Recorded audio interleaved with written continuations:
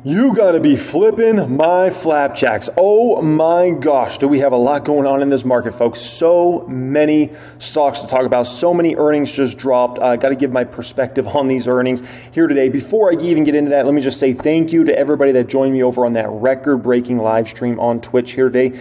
The most viewed live stream in the stock market space ever on Twitch. We broke the record here today, which we already own the old record, but today just obliterated that. I knew it was gonna be a record-breaking live stream, but my gosh, I didn't expect that big of a record breaker. So I appreciate everybody joining me, and tomorrow is going to be insane as well. Palantir, Shopify, Apple. Oh man, it's going to be crazy tomorrow as well. So I appreciate everybody joining me. If you haven't joined me over there, what the heck are you doing? That's going to be in the, I'll have it in the description area to join me over on Twitch. Okay, here's our rundown. PayPal right off the top. This is the one everybody wants me to talk about. We're going to go in depth on PayPal, exactly what I'm thinking. Do I like the earnings? Did I not like the earnings? Conference call, the new CEO, all that stuff. We'll talk about all that in depth. Elf on a Shelf reported shocking, simply shocking earnings. We're going to talk about Elf on a Shelf. ENPH stock is crashing even more after hours. We're going to speak about ENPH, and if there's any interest from me there. Cheesecake Factory reported earnings after the bell. Talk about that one. Revolve as well. We'll speak about what's going on with Revolve. Their earnings came out.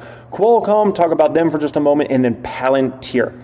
It's a busy video. It's action-packed, folks. I appreciate you joining me. Thank you for being subscribed. Thank you for smashing that thumbs up. And let's get into this. So PayPal allays growth fears after raising annual profit forecast. This is out of Reuters. So PayPal said they expected adjusted profit for the full year now to be about $498. This is versus $495 earlier was expected. And this versus analysts had about $492. So that's good. Also, even better is it looks like growth bottomed last quarter and looks like we're kind of trending up now. Total payment volumes got a nice uptick just on a sequential basis here. And then if you look at revenue growth on an FX neutral basis, also much stronger growth. So it looks like we likely bottomed out the growth numbers last quarter, and it looks like we're headed up from here, okay? Now, if we look at non-GAAP numbers, which everybody cares about non-GAAP right now because you have a CEO and CFO transition for the company. We sold off the buy now, pay later European side of the business in terms of all those loans. So it's creating a messy GAAP numbers right now, very messy GAAP numbers. So if you care about PayPal, you care about non-GAAP numbers.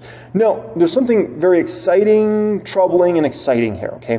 Net revenues up 9% on a non-GAAP basis. We'll take that. Operating income is a little worrisome. Here's why it's worrisome. It was only up 8% versus 9% for net revenues on a non-GAAP basis. Now, what I like to see is I like to see my operating income for a company growing at a faster clip than revenues. I like to see my net income growing at even a faster clip than operating income. And I like to see my earnings per share, EPS, grow at even a faster clip than net income. That's the holy grail. So if we ever have a situation where my revenues are growing a little bit faster than operating income, I don't like to see that. The good news is it's a very small number. It's 9% and 8%, okay? So it's not like, you know, if they were growing non-GAAP net revenues 9% and they grew 1% or something like that. That would be extremely troubling, okay? So that's just something we need to see better executed in future quarters. Earnings per share was up 20% on a non-GAAP basis for the company year over year. Total payment volume, 15% on a spot basis. FX neutral, 13%. That to me was one of the highlights of the numbers overall. Very strong total payment volume, which just goes to show the relevance that's going on in PayPal overall in their business model. So I really, really loved that. Operating highlights, $387 billion in total payment volume in the quarter, growing 15%. 6.3 billion payment transactions, that's up 11% year over year, which the simplest way to look at that is PayPal is far more relevant this year, right now, than it was at this time last year, which is great. Love to see it. 56.6 payment transactions per active account on a trailing 12-month basis, that's up 13%. So basically, PayPal, Venmo, their whole business model is more relevant now to people than ever before, essentially, okay? 428 million total active accounts. That compares to 432 million, right? Now, they got rid of some unprofitable accounts, is what they talked about on the conference call there. So, you know, we'll get into the conference call and that whole situation in just a moment and what's actually going on there. Cash and cash equivalents for the company totaled $15.4 billion for the company. Debt totaled $10.6 billion, so basically they could pay off all that debt tomorrow, right, between their cash equivalents, and investments, and still have a ton of money on the balance sheet. Boom! Here's a boom for you guys, okay? They just bought back a ton of stock. In Q3 2023, they repurchased approximately 23 million shares of stock. returning $1.4 billion to shareholders, right? I hope they buy a ton more back in Q4, and I'm sure they will. On a trailing 12-month basis, they repurchased approximately 75 million shares of the common stock, returning $5.4 billion to shareholders overall. Look at the adjusted free cash flow. The adjusted free cash flow, right? Remember, their cash flow is a mess right now because, once again, the buy now, pay later, sell off in the European business and all that sort of stuff, right? But their adjusted free cash flow, $1.9 billion for the company. It's a cash flow machine. Now, in terms of guidance, this is very, very important. So, they guided slightly, I mean very, very slightly under what analysts were expecting for revenue and very slightly under what analysts were expecting for earnings per share, right? Now, my belief on this, and of course the management team will never announce this, they got a brand new CEO. This is going to be his first quarter with the company, right? He just started at September 27th, if I recall, right? So this next quarter they'll report in February. That will be the first true quarter under the new CEO, right? Now, if you got a new CEO and then they also have the new CFO starting here very soon, do you want your first quarter as being a big boss, to be a miss? No, you're going to sandbag guidance, likely. So then you come in and beat, and you look like a hero. The worst thing you want to do is put expectations really high when you still got 2 full months left in the year, and then you don't meet the expectations, and then you get off to a horrible start as a new CEO, and people are like, dude, you put out this guidance and you didn't even meet your guidance. That would be worst case scenario. So in my opinion, sandbag it a bit, come and beat those numbers. You look like a hero right off the bat, and boom, we're off to the races, okay? That's my personal opinion on that. I think they sandbagged a little bit. That's just my belief, okay? Now, look at this. PayPal times Meta. Check this out in regards to PayPal and Meta's relationship, which, by the way, I love it when my companies are making relationships with each other and being friends, right? Meta is my #1 biggest position in the public account, $567,000 position for me. We're up $344,000 on that stock, right? And if we look here, they're building a closer relationship than ever. Since 2010, PayPal and Meta, then Facebook, have enjoyed collaborating across various business and product areas. Meta began offering PayPal as a payment option for Facebook games to give their customers choice and flexibility in how they pay, and expanded PayPal as a payment option to their advertising business in 2014, followed by various customer use cases on both Facebook and Instagram. When Meta introduced Instagram and Facebook Shops, they engaged with PayPal to power the end-to-end payments experience for a subset of sellers. Meta also uses PayPal Hyperwallet for some payouts to their creator community in several markets.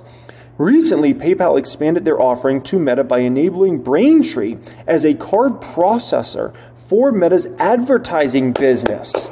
Meta also utilizes PayPal Giving Fund to support donations benefiting nonprofits in the United States, United Kingdom, Canada, and Australia. By working together, PayPal and Meta are able to provide better experiences for their customers and support important causes through their charitable giving, right? And it just goes to show you how PayPal, Venmo, Braintree can all work together, and especially in regards to big customers like this, because there's really 3 prongs of PayPal, right?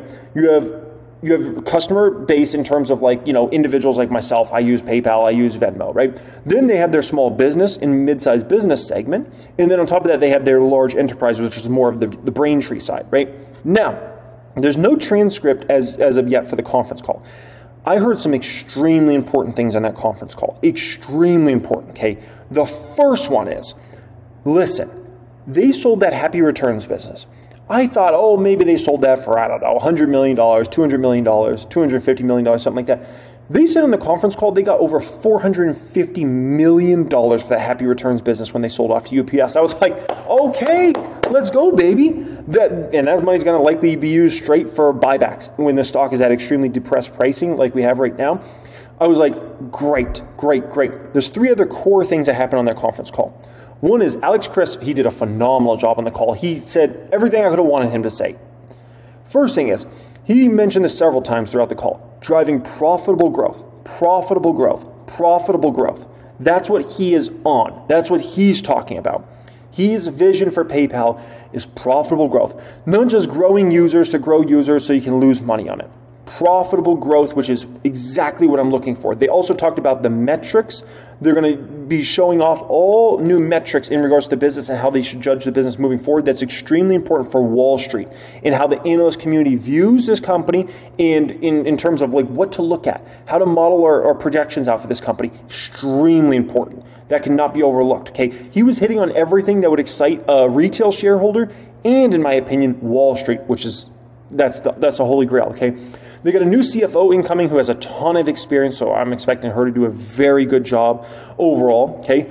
Third thing, and this is probably maybe arguably the most important of everything, he talks about a lean organization, moving faster. He talks about the company's doing way too much right now. They need to basically put their assets in the best position possible, right? Which your assets are your employee force. And who does this sound like to you? Who does this sound like to you? I'll tell you exactly who. Remember my number one stock, Meta? Sounds exactly like Zuckerberg. He's talking about a lean organization, moving faster, focusing priorities on the highest growth, profitable segments for the company overall. It's exactly what I basically have heard from Zuckerberg over the last year. I love it, okay? Lean, mean organization, not as bureaucratic, move much faster, innovate, push these products forward, keep PayPal and Venmo, keep innovating to higher and higher levels, keep Braintree innovating to a much higher level. Absolutely freaking loved it. Loved it, okay? Now, next up here, my level of happiness after the earnings, because there's three components whenever a company comes out and reports. You have the earnings, right, the numbers, you have the guidance, and you have the conference call. I would say my level on a scale of 1 to 10, 10 being the happiest possible, 1 being the most disappointed possible, I would say as of right now, I am a 9. I'm a 9, okay? And the only reason I'm a 9 and not a 10 is I think that I wish the numbers could have been a little stronger in terms of on the financial side. I would love to see like 10% revenue growth, 11% revenue growth would have been great. But overall, I'm about a 9. The conference call couldn't have went better. It couldn't have went better. Everything that I want for PayPal, this man's putting in place for this company. And I absolutely love that. And this man comes over from Intuit, right? Intuit's one of the most loved stocks by Wall Street. He understands creating, you know what really hit me though on the call? He gets it. The man gets it. That's what really hit me on the call. When I say he gets it, he understands that he doesn't have to fundamentally transform PayPal, Venmo, and Braintree. He understands he's coming into a company that has a broken stock. So one is he needs to fix the stock, right? Which can also go back into stock-based compensation and help out the employee force and all sorts of things and keep and attract great employees as your stock does better, right? But he gets it. He understands I got to fix the stock. And so I'm going to start giving them metrics on how to judge this business moving forward. And they're going to start enacting that next quarter. That excites Wall Street. He also gets it that he needs to make small tweaks in the company, lean out the organization, and focus priorities really around PayPal innovation, Venmo innovation, and Braintree, and not all these other adjacent businesses and different things that PayPal was trying to do in the past. And so I was just like, he gets it, man. He freaking gets it. And so I would say my confidence level in him went up substantially. Now, in regards to stock price, okay, what am I going to do with the stock? What's my view on the stock price moving forward? Do I think it's going to have a huge, let's call it V-shaped type recovery now and those sorts of things, okay? So, in regards to me personally, I'm going to continue to gobble up shares. After the conference call, after seeing the numbers, everything like that, I'm going to continue to gobble up shares. With this company at this valuation, I need to gobble up as many shares as possible over this next few months and maybe some long-term call options as well in regards to this one, okay? Do I think the stock's going to have a V-shaped recovery? I wouldn't say so. I don't think it's going to have a V-shaped recovery. I think it's going to have a recovery over the next year to 2 years. That's going to be a very gradual, very nice recovery. Where next thing you know, you're going to see the stock back over $75, then you're going to see it back over $100, then you're going to see it over $125, then over $150. I do not think it's going to be up in a straight line though. Okay, I think it's going to be some nice movements up, then a kind of a little call it flat line period, then a nice move up, flat line. And I think as Alex Chris proves out in the numbers that he's executing on what he's talking about executing, I think that's as that goes along, you're going to see more and more momentum come in. You're going to see more and more Wall Street start to back the stock. You're going to see more and more analyst upgrades. You're going to see more and more price target upgrades. And then PayPal will have a very sweet 2 to 3 year run where the stock just keeps kind of moseying higher and higher and higher. And like I said, it's not like a straight up oh my gosh, we're going to be $200 at this time next year. It's just going to be a nice gradual recovery over a 2-3 year span, in my opinion, as he executes, as the numbers roll in, as he proves that this company deserves a lot bigger valuation than what it's getting right now. This is a laughable valuation. And I think Wall Street will come back to this one. I think retail is going to end up making a fortune on this. And I think retail's smart enough not to sell their shares anytime soon. And I think retail will keep their shares for a long time, so that won't put selling pressure on it. And I think everybody that wanted to sell this stock has already sold this stock. And so I think, if anything, you'll just continue to get nice buying pressure that comes in this stock over the next, once again, several years in regards to this. This is no 1 quarter, 2 quarter type situation. So overall, I was not scared going into those earnings, and I left the earnings even more confident, which is downright scary. Next one up here, Elf on a Shelf reported shocking earnings. I mean, absolutely knock your socks off, shocking earnings from Elf on a Shelf. Elf on a Shelf, it's up about 8%, 9% after hours. Don't be surprised if you see Elf up 10 to 20% tomorrow. Okay, 10 to 20% after those earnings. I would not be surprised. If I saw Elf up 22% tomorrow, I wouldn't be surprised. I'll just be completely honest with you guys. And Elf is my perfect angel. Going into these earnings, I was up around 1,200%. I'm going to be up a whole lot more tomorrow. And I think Elf will probably print me $25,000 plus by the end of the year, just on these 1,000 shares I have here. That's my personal opinion in regards to the momentum that's about to come to Elf, okay? Here's the deal. It's freaking insane. It's freaking insane. Oh my gosh. Elf GAAP EPS came in at 82 cents. That beat by 58 cents. You gotta be kidding me. Revenue, $215 million. That beat by over $18 million. You never missed. You never let me down, Elf on a Shelf. They also way upped their guidances across the board. For EBITDA, for net income expectations, for revenue expectations, everything across the freaking board. It was incredible. This, what you're looking at in front of you right there, if you want to see an A+ income statement, there it is, folks. That's an A+ income statement, okay? $215 million in net sales. That's versus $122 million in the same quarter last year. Their cost of sales only went up to $63 million versus $42. When you have that sort of bump in your revenue and your cost of sales only goes up that much, well done. Well freaking done. Gross profit went to $152 million versus $79 million in the same quarter last year. And remember, their business was already skyrocketing at this time last year, right? Selling general administrative expenses, that was a one huge number up there, $112 million versus $64 million. My guess is when you got this type of expansion, you need SG&A to increase quite a bit, right? Operating income over $40 million versus $15 million in the same quarter last year. Net income $33 million versus $11 million in the same quarter last year. That's a 3x. 61 cents of EPS on a basic basis versus 22 cents. On a diluted basis, 58 cents versus 21 cents. Incredible. That's an A+ income statement right there, folks, okay? No, this is in stark contrast from what happened at Estee Lauder this morning. Estee Lauder reported this morning, and they reported an F-grade income statement. Revenues were down 10%. Cost of sales were up 5%, which means your gross profit is going to be Sure enough, gross profit was down 16% for the company. Plus, they had SG&A go up for the company, sell general administrative. Total operating expenses were up 5%. Oh my gosh, this is a disaster. Operating income was down 85% year over year for the company. Net earnings were down 93% for the company year over year, and EPS was down a shocking 94% for the company year over year. Complete dumpster fire for Estee Lauder. So, now by the way, am I still interested in potentially buying Estee Lauder? I would say yes, but I'll probably wait till the first quarter of 2024 to start my position in Estee Lauder. I wouldn't be surprised if this one has more to fall. I wouldn't be surprised if Estee goes down to $80 to $85 just after that F-grade balance, income statement there, and they're going to have to work through a lot of troubles in their business for the next several quarters. Okay, huge difference between the way Elf's executing and the way Estee Lauder is executing right now. Right now, the balance sheet for Elf is increasing rapidly. Check this out. Okay. In this same quarter last year, they had $85 million in cash and cash equivalents. Now they're up to $167 million in cash and cash equivalents. Total assets went from $542 million for the company to $746 million in total assets for the company. Well freaking done. Here's a deal, folks, okay? Do you want to know if Elf stock is cheap or very cheap or expensive? I'll tell you what it is. It's insanely cheap. You heard me right. This stock is ridiculously cheap.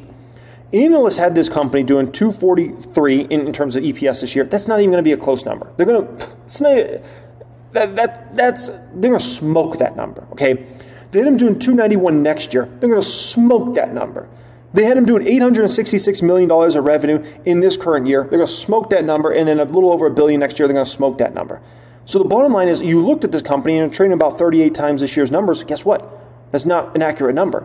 We're trading far lower than that. we're probably trading at, I would say, anywhere between a 28 and maybe a 33, PE based upon what we're expected to earn this year, in this fiscal year for the company. For a company growing at ELF's rate in terms of top line, bottom line, that's extremely cheap. Like, it's hard to even explain how cheap that is. It's ridiculously cheap, okay? So in terms of ELF, here's also the situation, okay? Look at, the company's beat 11 straight quarters now. 11 straight quarters they beat on revenue and EPS. And the best part is, folks, many of these beats for the company are like crushing beats. Like this was another crushing beat. It's not like they're beaten barely. They're crushing the expectations for what they're doing quarter in and quarter out. So every time you think, oh man, this stock's expensive, it's actually insanely cheap. And so that's why I think ELF's going to have a huge run into year end regardless of what happens in the market. I mean, because people are just going to start to wake up and realize this stock is cheap, this stock's cheap. Hedge funds need to get all over this baby, okay? I need to buy more shares. Now, the crazy thing is, in regards to me and ELF, right, I made so much money off this stock, but I almost gave up on it. I remember, when I was looking in this company, I almost gave up on it. I was like, I don't know. And then I just kind of kept digging. And then I came around and I was like, I think I got a steal deal here, right? And I got the diamonds out of the whole deal. And so sometimes you just got to push through. Sometimes you're like, I don't know if I quite understand this company all the way. You got to do a little more research, keep an eye on it. And then, because in the end, it's all worth it. That's all I can say about that. You keep track of these companies. I kept track of ELF since the company went public, years before I bought it, and just kind of kept an eye over there on it and watched the company's downfall over the years, and then did a lot of research and realized this company's about to be on a huge uptrend, and the rest is history. Game-changing stock, and it's not going to stop printing money. The stock's going to continue to be a money printer for a while, okay? Next one up here. Let's call it anything but a money printer. It's a money incinerator, maybe we can call it. That is ENPH stock, okay? ENPH, where do we start? The stock is now $72 after hours, okay? SolarEdge just screwed ENPH worse than ever. SolarEdge. This company already pre-announced, so there shouldn't have been big downside really there. SolarEdge just came out and somehow reported even a worse dumpster fire than anybody was anticipating. I'm like, how do you come out and pre-announce and then you report even a worse dumpster fire a week later? Like, that's crazy to me. And so this is weighing on ENPH stock and probably will continue to weigh on ENPH stock. Is ENPH going to 50? I would not be surprised at all, to be quite honest, okay? SolarEdge is down another 18.5%. Who knows how much it's going to be down tomorrow? Maybe it's down 20%, 25%. I don't know. I've seen it down after hours as much as 23% in regards to SolarEdge, right? Here's the deal. Less than 11 months ago, SolarEdge was $327 a share. It's $60 now. I don't know if I've ever seen that far of a fall for a stock that was several $100s a share. That's incredible. I mean, Estee Lauder stock's gotten absolutely slaughtered, but I don't think it's even gotten hit. No, it hasn't gotten hit that bad. This is like, what are we at, a 80% downward move there roughly? That's roughly 80%. From $327 to $60 in less than 11 months. In ENPH was $336 11 months ago. 11 months ago, $336, it's $72 after hours, okay? No, am I interested in buying ENPH whatsoever, okay? And you guys know I love to catch falling knives, okay? I love to catch falling knives. But let me explain to you, there's a big difference between these two things, okay? There's a big difference between catching a falling knife that is a falling stock price and a falling knife that is a failing business model. These are two very different things, okay? PayPal stock, I've been catching that falling knife for months now and getting my hands sliced. That's not a failing business model. It's a failing stock. ENPH right now, SolarEdge, are failing business models. Their numbers are deteriorating so rapidly that no one has any clue or conception about where the bottom is for margins, for operating income or operating loss potentially going to here, where net income or net loss is going for these companies. The things are deteriorating so rapidly for those companies that no one has any clue what's actually going on there. And so those business models are falling knives. And there's a big difference between a stock price that's a falling knife and a business that's a falling knife. So for me right now, I don't even care if there was potentially money to be made in those stocks. I want no piece of them because I don't know when those stocks bottom. It's probably, in terms of their business models, it's probably many quarters from now. we're probably not even anywhere close to the bottom in terms of the business models. And so for me, I don't want any piece of those. And believe me, in these stocks, when you have stocks that, a year ago were $300+ and now they're, $70, $60, you're going to likely have a lot of tax loss harvesting in these stocks as well. And so that's why I'm like, would I be surprised if ENPH went into next year at $50? I would not at all. Like, not even remotely, right? So that's something to keep in mind there. Next one up here, cake. Let's get our cake and let's eat it too, okay? Cake, put me to freaking sleep, okay? The stock's moving ENPH didn't even report earnings and that stock's moving way bigger than cake. I mean, cake, this is me and cake, okay? Like, do something. Like, come on, cake. Like serious, okay? So, Cheesecake Factory, they missed on EPS by about 3 cents, and they missed on revenue by about $12 million. So, overall, not happy with that. Boo, Cheesecake Factory. Also, to add insult to injury, they're going to have to delay new restaurant openings, several of them, due to substantial permitting delays. The government's moving slower than ever out there, and there's going to be eventually a day when all these states and all these cities are wishing they had a lot more jobs, and they're going to, be remembering when they took forever to do these sorts of openings and things like that, and then they're going to be like, oh man, we should have been working on it a little faster, okay? No, in terms of Cheesecake Factory's income statement, it was about an A- I would give it. Revenues came in at $830 million versus $784 in the same quarter last year. Food and beverage cost was down to 23.5% versus 25.2% in the same quarter last year. Labor expense was down to 36.3% versus 37.4% for the company in the same quarter last year. Other operating expenses was about 27% of revenue, 27.6% of revenue versus 27.7% in the same quarter last year. G&A was 6.5% of revenue versus 6.4% of revenue, so that was up very slightly. Depreciation and amortization, roughly flat year over year. Income was about 2.3% of their revenue, made it down to income from operations, and then net income was about 2.2% of their total revenue coming in through the door, okay?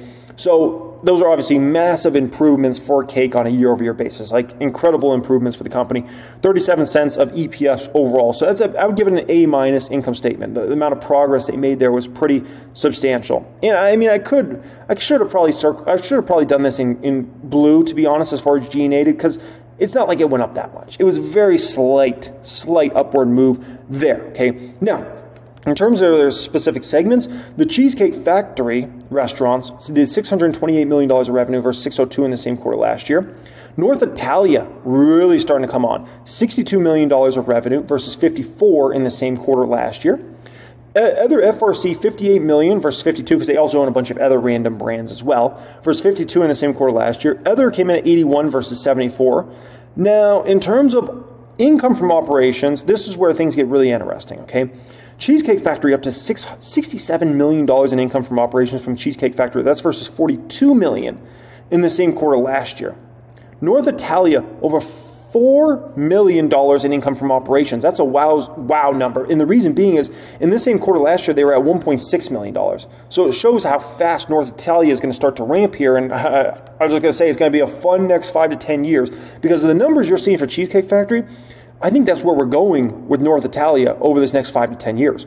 Other FRC was very disappointing at only $1 million of income from operations versus over $4 million in the same quarter last year. But obviously, huge improvement year over year, $19 million in income from operations versus a $2.2 million income loss from operations in the same quarter last year. Now, in terms of me and the stock, what am I planning on doing with the stock? I want it all. It's like me when I go to the Cheesecake Factory and I got to look at that case with all those cheesecakes. I'm like, I want them all. I want them all. I want them all. I want all the cake shares. The stock seems like it has a magnet stuck to it right now at $30. That's for now. In the future, it'll have a magnet stuck to it at $40 and then $50 and then $60 and so on and so forth. So I love this one. I love the dividend it pays out. I love, what I think I'm going to get for share price appreciation over the coming years. I love the valuation on the stock. We're trading, less than 10 times next year's expected earnings. And it has a nice runway of growth ahead of it. So I love this one. I absolutely love it. It's going to continue to be a cash flow machine for a decade to come. So love that one. Next up here, Revolve. This one was getting hammered after hours. Okay. By the way, if you don't know Revolve, I don't talk about the stock that much. It's a little stock that's in the public count that's kind of in no man's land. I own about 3,000 shares of stock. It's an e-com company that is in the clothing space specifically. the majority of their customer base is females. Now, it was interesting. The after-hours move, it was down about 8.5%. It was down over 16% at one point after hours. It was getting absolutely obliterated. Now, their income statement's an F. I don't know what else to say. Like, disaster. Like, this is the most disappointing company that I hold shares in by far this earnings season. Net sales, $257 million versus $268 in the same quarter last year. Not good. Cost of sales was only down $2 million year over year. That's a disaster. Gross profit, $133 million versus $142 million the same quarter last year. Fulfillment was up for the company despite revenue being down. $9.1 million versus $8 million, right? Selling and distribution, $48 million, almost $49 million versus $46.5 million roughly in the same quarter last year. Marketing, they dropped marketing by about $5 million. I don't know if that's a good move or a bad move because, you don't do as much marketing. You might not get as much in revenue, right? So I don't know. That's why I did that one in blue there. General administrative was up substantially for the company year over year, $35.2 million versus $28.4 million in the same quarter last year. You can't have your G&A be up, and especially up that substantially when your revenue is down year over year. You can't freaking do that. Total operating expenses, $132 million versus $127 million the same quarter last year. So the net income dropped all the way down to just over $3 million as versus the same quarter last year was nearly $12 million, right? And their EPS is a pretty embarrassing 4 cents a share versus 16 cents the same quarter last year. F grade income statement. But the one thing I will say is we can see clear as day. They need to cut cost. Like, it's very, very clear what's going on with this business model. They need to cut costs. They've been having their expenses get way out of line to the upside when their revenue is going down. You cannot do that. They need to cut costs substantially over this next couple quarters here. I understand that we're about to go into the holiday shopping season. They probably don't want any problems with the business model, right? But there's no doubt they're going to have to do a lot of cost-cutting measures in 2024 to get this company back to sweet profitability again, right? Because this $3 million a quarter is not going to cut it. No, in terms of the balance sheet wise, they got a booming balance sheet, $266 million in cash and cash equivalents. Remember, Revolve stock's probably going to be anywhere between an $800, $900 million market capitalization tomorrow. So when you talk about that small of a market cap and you got $266 million of cash and cash equivalents on the balance sheet, that's freaking beast. Total assets on the company, $629 million versus $212 million in total liabilities. Like, great balance sheet. Can't say anything bad about that. I will be listening to the conference call. I got so many conference calls to listen to tonight. Oh my gosh, it's disgusting. I got their conference call. I got to listen to Elf on a Shelf. I got to listen to Cake. I'm probably going to listen to Etsy. It's going to be a busy night. But I need to hear about cost control. And I need to be confident in that. And then if you ask me, am I going to be buying more shares of Revolve or not? Here's the deal. I will buy more shares if I can be confident that they're going to have cost controls coming and they're going to get these expenses in line and we can start to build from there. If they do that and they convince me of that, I'll be buying shares, maybe even tomorrow, but certainly over the next several months. But I have to be confident in that. If I can't be confident in that, I can't buy into a company that's, net income has absolutely plummeted over the past 1 to 2 years. Next up here, Qualcomm. I'm not going to spend much time on this one. It's a very small position for me. I have, $4,400 in, and I'm up 66% on the stock overall. As far as Qualcomm, non-GAAP EPS 202. They beat by 11 cents. Revenue came in at $8.67 billion. They beat by $150 million. As far as that went, okay numbers from Qualcomm. Some of their numbers are down extremely significantly year over year. But not a stock I spend a lot of time thinking about. Honestly, probably a stock I should maybe move that money somewhere else. I should honestly probably buy $4,400 worth of leaps on PayPal instead of Qualcomm. But anyways, that's a subject for another day in regards to that, okay? Palantir. Speak about Palantir. So Palantir earnings are coming out before the bell tomorrow, right? So literally let's see. Palantir earnings are coming out probably 12 hours from now, literally or so, okay? I will react to Palantir, Shopify, and Apple earnings as they all come out tomorrow. I will be doing that on the Twitch channel. So if you want my, the updated opinion on Palantir's numbers and all that, then check out the Twitch tomorrow, okay? And once again, that Twitch channel is linked in the description area down there. In regards to Palantir going into these earnings, I'm not scared at all, folks. Not scared at all. I did a video last night on, basically PayPal and Palantir. That video was just focused on those two stocks, and I went into detail why I was not scared of PayPal's earnings at all today, and I went in detail why I'm not scared of Palantir's earnings as well before the bell tomorrow. So if you didn't get to check out that baby, check out that baby from yesterday, because that should be a very, very helpful video overall, okay? If you're looking to apply to join my private group, get access to all my courses, all my premium courses, plus the Discord chat with the 6 and 7-figure members, exclusive videos and all that, then check out the pinned comment down there, fill out an application, and we can see if we can get you in there maybe this weekend or maybe next week, something like that, okay? Appreciate y'all joining me as always. Much love. Thanks for being subscribed, and have a great day. My battery is going to be drained by the end of this earnings season.